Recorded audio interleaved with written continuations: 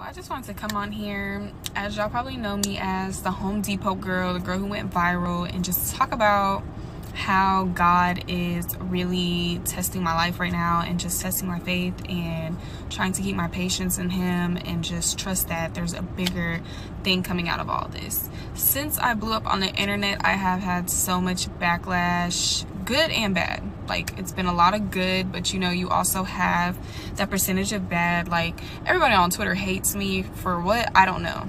Like, I literally don't know, just because I stood up for myself, and that's fine. And then Instagram's really cool. And then, you know, other situations that have happened throughout this whole process that have just kind of been crazy. But I literally had to kind of quit my job in this process because of how much I grew and how many people actually seen this. And people were illegally doxing my address and also figuring out where I worked, because, you know, I did have my school in my bio, also my location on Twitter and Home Depot. So if you put math together, like, people started figuring stuff out.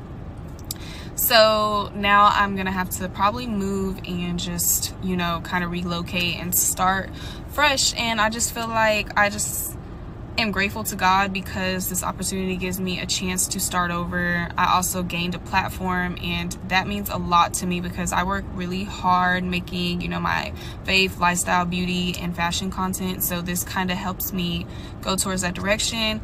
But it's also scary because I actually haven't received like any type of brand deals or anything like that. A lot of people think that like my net worth is going to flip now because of fame. That's not how it works.